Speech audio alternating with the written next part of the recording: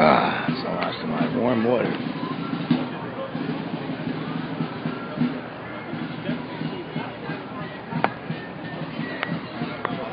Oh well. Gotta check these guys out.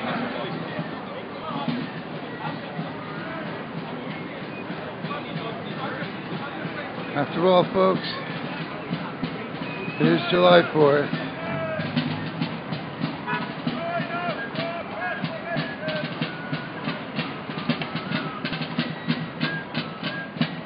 This, of course, is not Occupy. Which I find it highly unlikely.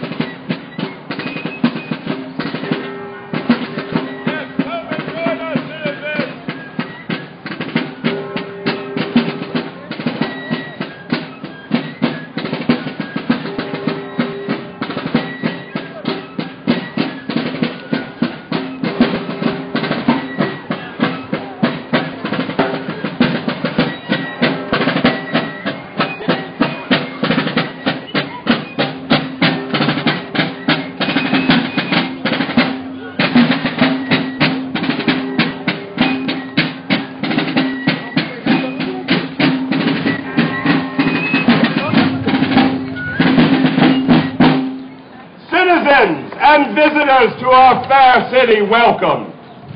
On this most illustrious day, I have been presented an important declaration from our Congress. I shall read it to you now.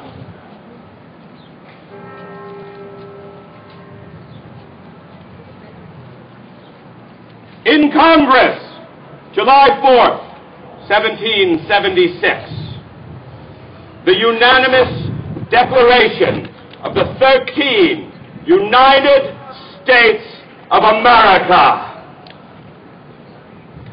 When in the course of human events it becomes necessary for one people to dissolve the political bands which have connected them with another, and to assume among the powers of the earth the separate and equal station to which the laws of nature and of nature's God entitle them, a decent respect to the opinions of mankind requires that they should declare the causes which impel them to the separation.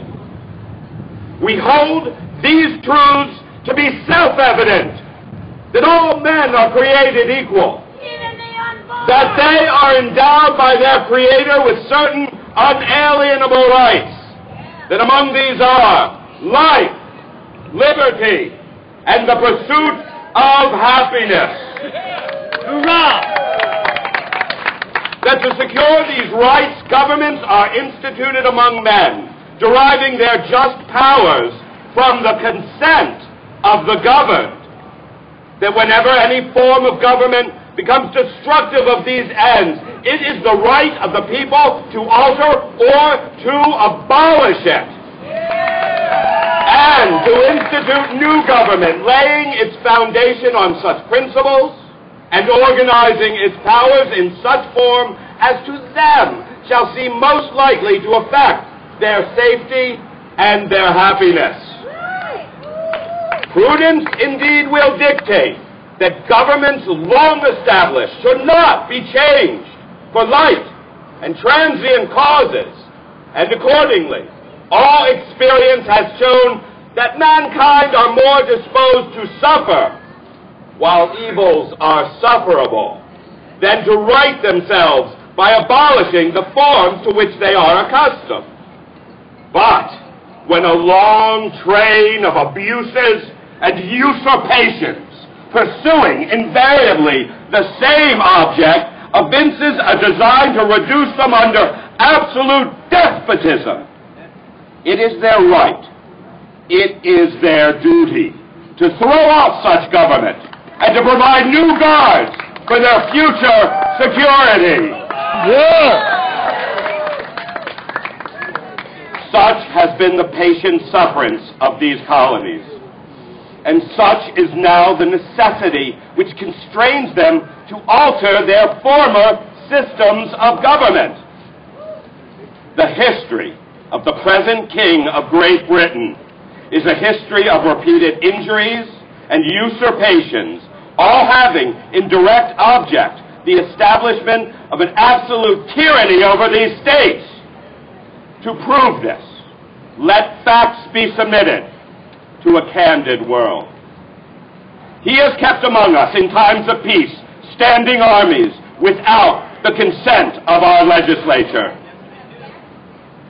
He has affected to render the military independent of and superior to the civil power.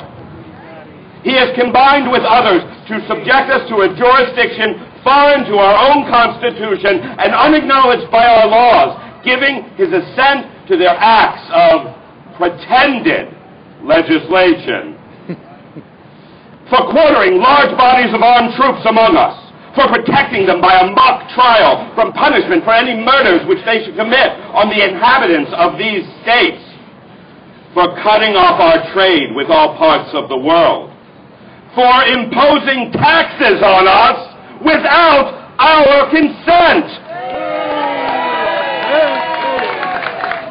for depriving us in many cases of the benefit of trial by jury, for transporting us beyond the seas to be tried for pretended offenses, for abolishing the free system of English laws in a neighboring province, establishing therein an arbitrary government, and enlarging its boundaries so as to them render it at once an example and fit instrument for introducing the same absolute rule into these colonies, for taking away our charters, abolishing our most valuable laws, and altering fundamentally the forms of our government, for suspending our own legislatures and declaring themselves invested with power to legislate for us in any case whatsoever.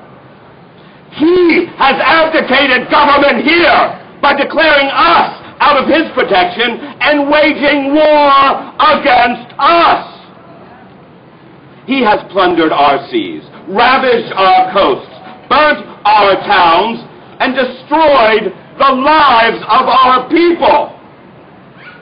In every stage of these oppressions, we have petitioned for redress in the most humble terms. Our repeated petitions have been answered only by repeated injury. A prince whose character is thus marked by every act which may define a tyrant is unfit to be the ruler of a free people. Nor have we been wanting in attentions to our British brethren. We have warned them from time to time of attempts by their legislature to extend an unwarrantable jurisdiction over us. We have reminded them of the circumstances of our emigration and settlement here. We have appealed to their native justice and magnanimity, and we have conjured them by the ties of our common kindred to disavow these usurpations, which would invariably interrupt our connections and correspondence. They, too, have been deaf to the voice of justice and consanguinity. We must, therefore, acquiesce in the necessity which denounces our separation and hold them, as we hold the rest of mankind, enemies in war. In peace, friends, we, therefore, the representatives of the United States of America, in General Congress assembled, appealing to the Supreme Judge of the world for the rectitude of our intentions, do, in the name and by the authority of the good people of these colonies, solemnly publish and declare that these united colonies are, and of right ought to be, free and independent states. That they are absolved from all allegiance to the British Crown, and that all political connection between them and the state of Great Britain is, and ought to be, totally dissolved. And that as free and independent states, they have the full power to levy war, conclude peace, contract alliances, establish commerce, and do all the other acts and things which independent states may of right do. And for the support of this declaration, with a firm reliance on the protection of divine providence, we mutually pledge to each other our lives, our fortunes, and our sacred honor.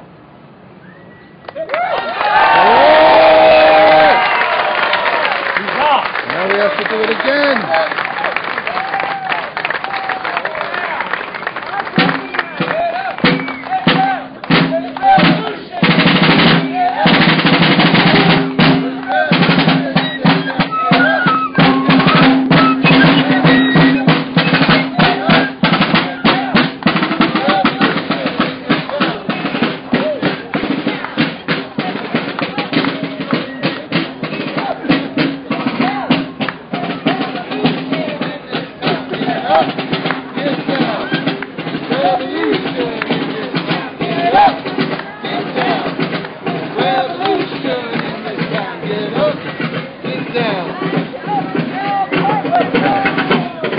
That was amusing.